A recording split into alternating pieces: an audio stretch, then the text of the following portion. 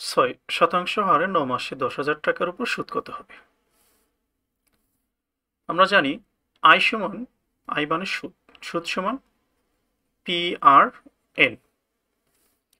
এখানে পি মানে হচ্ছে আসল, পি হচ্ছে কি আসল, আর মানে সুদের হার, আর হচ্ছে সুদের হার, এবং এন মানে হচ্ছে সময়। সময় সবসময় কিসে হবে? বছরে হবে। তাহলে জাস্ট মানগুলো বসাবো আমরা এখানে। পি মানে আসলে কত? 10,000। আর কত? 6%। 6% মানেই হচ্ছে 6/100।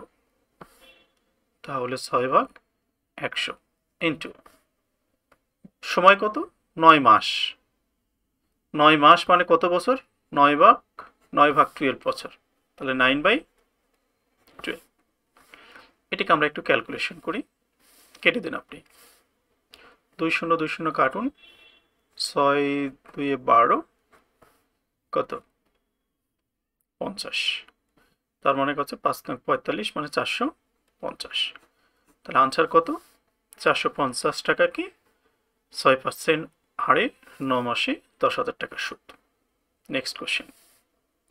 সমকোণী ত্রিভুজের ভূমি 12 মিটার, উচ্চতা 5 মিটার হলে অতিভুজ অপেক্ষা, অর্থাৎ অতিভুজ ভূমি অপেক্ষা কত সেন্টিমিটার বেশি? আমরা জানি সমকোণী ত্রিভুজের উপর অতিভুজের উপর অঙ্কিত বর্গক্ষেত্র অপর দুই বাহুর উপর অঙ্কিত বর্গক্ষেত্রের ক্ষেত্রফলের সমান। এটা একটা পিথাগোরাসের থিওরেম। সেই থিওরেম অনুযায়ী অতিভুজ সমান কি হবে? অতিভুজ সমান হবে হচ্ছে রুট ওভার ভূমির উপর স্কয়ার যোগ হচ্ছে উচ্চতার উপর স্কয়ার বা লম্বর উপর স্কয়ার।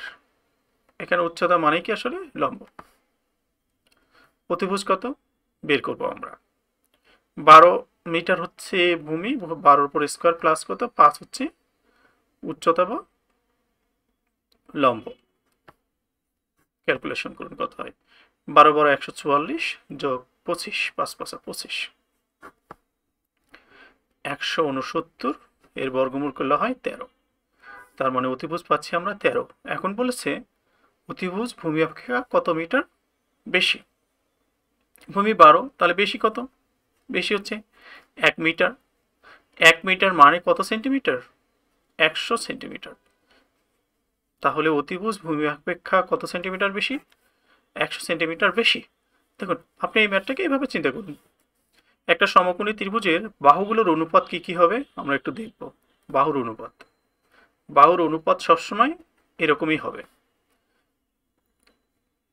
লম্ব এবং ভূমি 3 অথবা 4 হলে 3 4 5। আমি 3 এবং 4কে বলছি লম্ব অথবা ভূমি, যে কোনো একটা ভূমি হতে পারে, যে কোনো একটা লম্ব হতে পারে। 3 4 এর মধ্যে 5 অবশ্যই কি হবে? অতিভুজ হবে। একইভাবে আরো হতে পারে 5 12। 5 এবং 12 লম্ব এবং ভূমি যে কোনো একটা হলে অতিভুজ হবে কত? 5 12 13 13। একইভাবে আরো বলতে পারি আমরা 8 15 17। এই তিনটা মনে রাখবেন, সাধারণত এর মধ্যে আপনারা পাবেন। আরো দুইটা হতে পারে, যেমন এক্স যদি একটা হয় বাহু, আর একটা বাহু যদি এক্স হয়, তাহলে অপর বাহুটা অবশ্যই হবে অতিভুজ হবে হচ্ছে x√2। একটা বাহু যদি এক্স হয় আর একটা বাহু যদি x√3 হয়, অতিভুজ অবশ্যই হবে 2x। এই কয়টা? 3 2 5টা। এই 5টা মনে রাখবেন, তাহলে পিথাগোরাসের সূত্র আর এরকম করে আপনাকে প্রয়োগ করতে হবে না। এটা মূলত পিথাগোরাসের ফর্মুলা ওঠাও, বাহুগুলোর অনুপাত কি এরকম হবে। Next question. একটা বৃত্তের ব্যাস 20% বাড়ানো হলে ক্ষেত্রফল কত বৃদ্ধি পাবে? দেখুন এখানে বাড়ানো এবং কমানোর ক্ষেত্রে আমরা এখানে কয়েকটা বিষয় দেখব। এই কথাটা এরকমও থাকতে পারত যে বর্গক্ষেত্রের এক বাহু বাড়ানো হলে, অথবা আয়তক্ষেত্রের 2 বাহু বাড়ানো হলে বা কমানো হলে ক্ষেত্রফলের উপর কত প্রভাব ফেলবে। আমরা একটা ফর্মুলা লিখব যে plus minus A plus minus B plus plus minus A into plus minus B divided by 100। এটা হচ্ছে ক্ষেত্রফলের বৃদ্ধির পরিমাণ। দেখুন তো এখানে কিসের বৃদ্ধির কথা বলেছে? ব্যাস বৃদ্ধির কথা বলছে।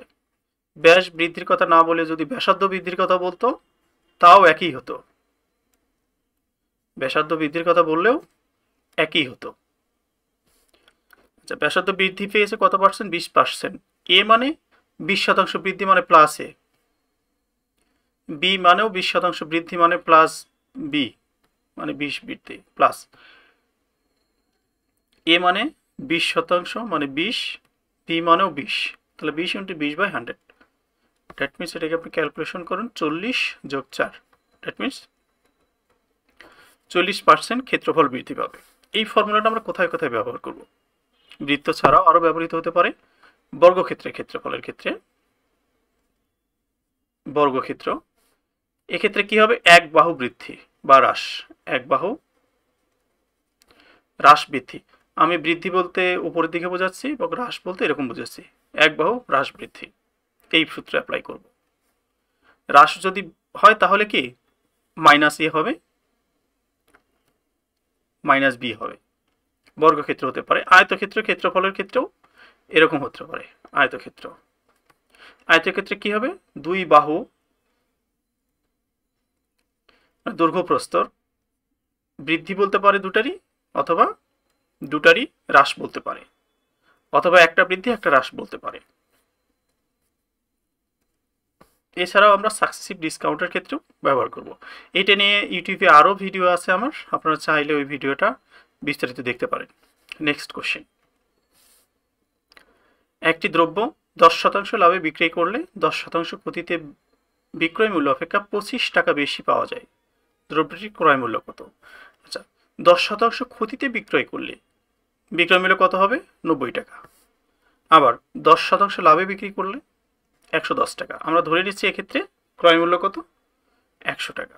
তফাৎ কত দুইটা বিক্রয় মূল্য? দেখুন তফাৎ হয় 20 টাকা। আচ্ছা, যখন 20 টাকা তফাৎ হয় তখন ক্রয় মূল্য কত? 100 টাকা। কথাটা লিখে ফেলেন, তফাৎ 20 টাকা হলে ক্রয় মূল্য কত? 100 টাকা। তফাৎ যদি 1 টাকা হয়, ক্রয় মূল্য 100 ভাগ কত? 20। তফাৎ কত টাকা? এই যে 25 টাকা হলে কত হবে? ইন্টু 25। এটাকে ক্যালকুলেশন করুন আপনি। 5 25-এ 125। তাহলে দ্রব্যটির ক্রয় মূল্য কত ছিল? 125 টাকা। নেক্সট কোশ্চেন, একটি সুষম বহুভুজের অন্তঃস্থ কোণ 135 ডিগ্রি হলে এর বাহুর সংখ্যা কত? সুষম বহুভুজ হচ্ছে এমন একটা বহুভুজ যার প্রত্যেক বাহুর সমান এবং প্রত্যেক অন্তঃস্থ কোণ সমান এবং প্রত্যেক বহিস্থ কোণও কি হবে? সমান হবে। সুষম বহুভুজের বাহুর সংখ্যা নির্ণয়ের ফর্মুলা এরকম, যে বাহুর সংখ্যা, কার বাহুর সংখ্যা? সুষম বহুভুজের বাহুর সংখ্যা সমান 360 ডিগ্রি ডিভাইডেড, অর্থাৎ 360 ডিগ্রি ডিভাইডেড ওই সুষম বহুভুজের বহিস্থ কোণ, বহিস্থ কোণ, কোণের পরিমাণ, বহিস্থ কোণের পরিমাণ, পরিমাণ বহিস্থ কোণের পরিমাণ যতটুকু। হ্যাঁ, আচ্ছা ধরুন এরকম, এটা 135 ডিগ্রি। বহিস্থ কোণ কত হবে তাহলে? টোটাল এটা 180 ডিগ্রি। তার মানে বাদ দেন আপনি 180 ডিগ্রি থেকে বাদ দেবেন কত? 135। তার মানে কত আসলে? 45 ডিগ্রি। বহিস্থ কোণ 45 ডিগ্রি পেয়েছি, তার মানে 360 ডিগ্রি ডিভাইডেড 45 ডিগ্রি ভাগ করে দেন, তাহলে কত হবে? কাটলে 8। তাহলে সুষম বহুভুজটা কয়টা বাহু থাকবে? 8টা বাহু থাকবে। নেক্সট কোশ্চেন, একটা সূচকের ম্যাথ দিয়েছে সূচক সমীকরণ থেকে। এটাকে আপনারা চাইলে সূচকটা ইকুয়েশনটা সলভ করতে পারেন, অথবা আমরা এখানে অপশন এলিমিনেটিং করব। দেখুন বলছে যে 4 to the power x plus 4 to the power 1 minus x সমান 4 হলে এক্স এর মান কত? দেখুন তো, আপনি প্রত্যেকটা অপশানে বসান। এক্স এর মান 1/4, 1/3, হাফ, 1/5 বসে বসে দেখবেন এটা সমান 4 হয় কিনা। আপনি হাফ বসালে 4 হয়, এক্স এর মান হাফ বসান, তার মানে 4 to the power half plus 1 minus half মানে কত হাফ 4 এর পর হাফ মানে আসলে কত √4 তাহলে √4 2 প্লাস 2 দ্যাট মিনস কত 4 পাচ্ছি আমরা x এর মান যখন হাফ তখন এই ইকুয়েশনটার মান কত হচ্ছে 4 হচ্ছে নেক্সট কোশ্চেন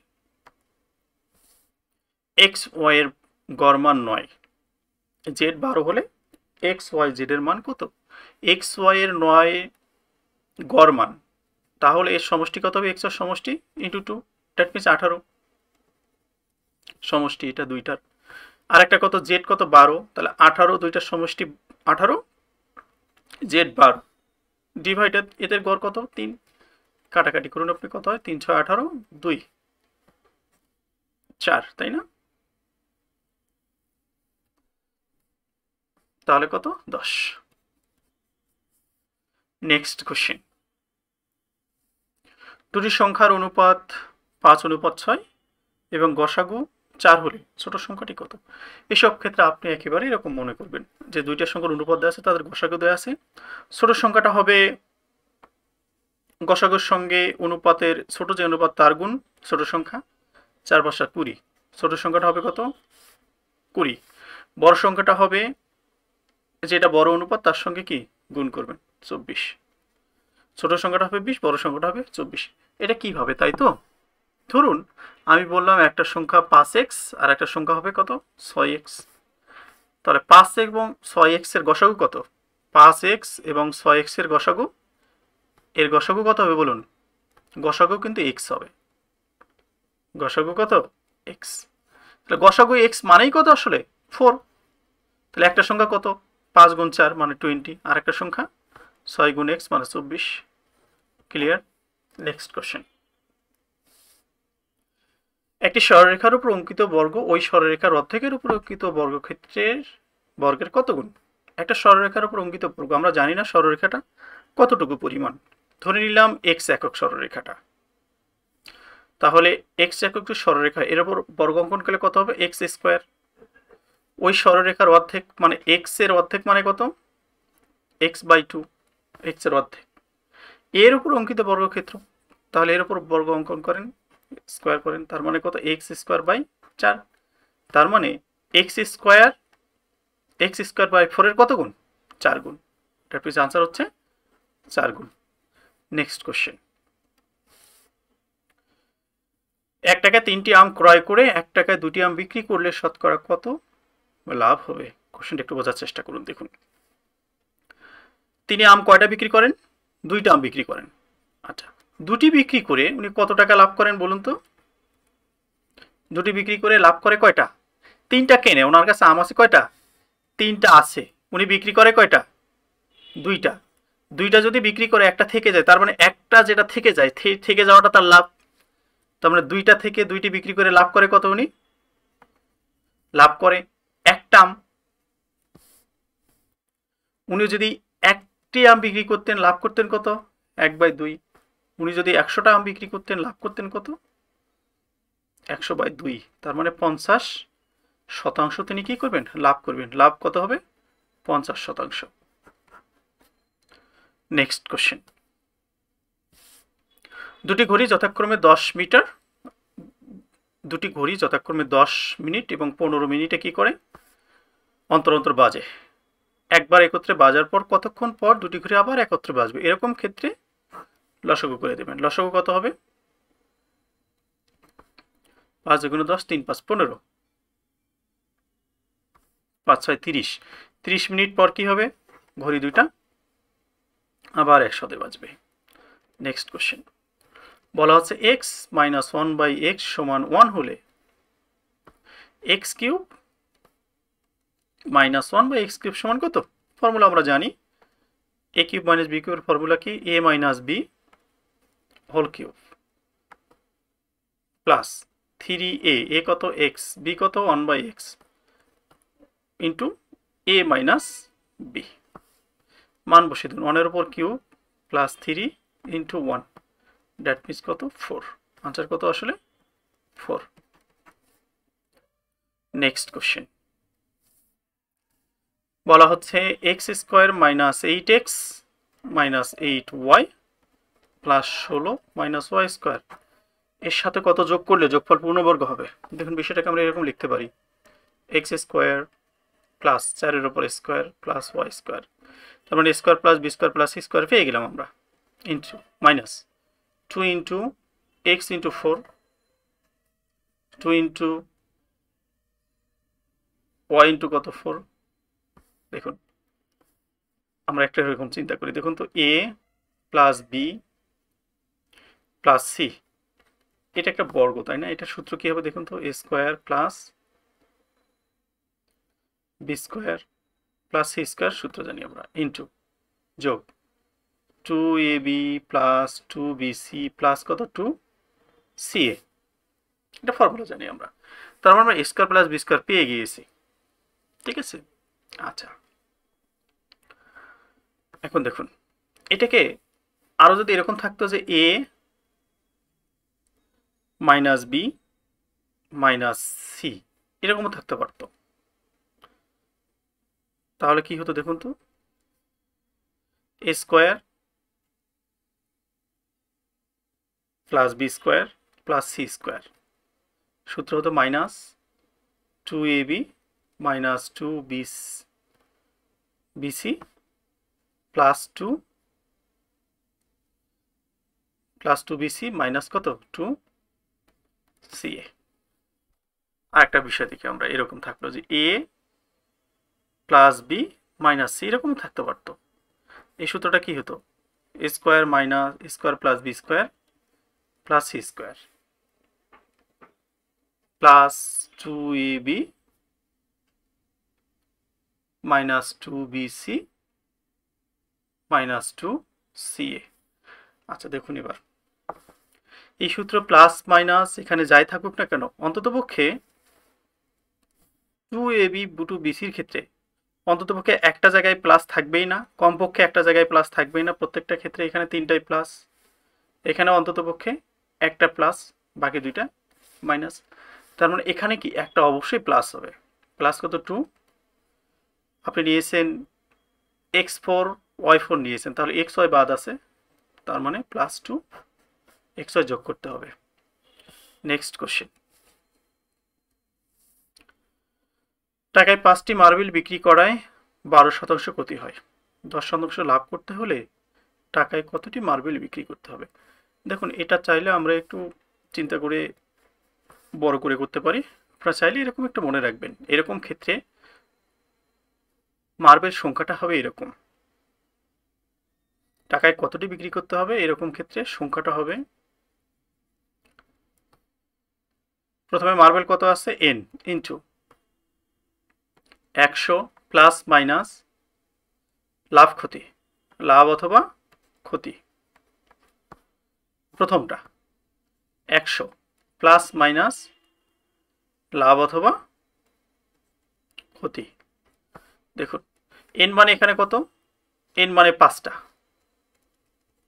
100 মানে 100ই, এখানে কি হয়েছে 12% কি হয়েছে ক্ষতি হয়েছে, তার মানে ক্ষতি হলে মাইনাস হয়ে যায়, মাইনাস 12 ডিভাইডেড 12% লাভ হয়েছে এই জায়গায় লাভ, তার মানে কত 112, এটাকে ক্যালকুলেশন করো 5 ইন্টু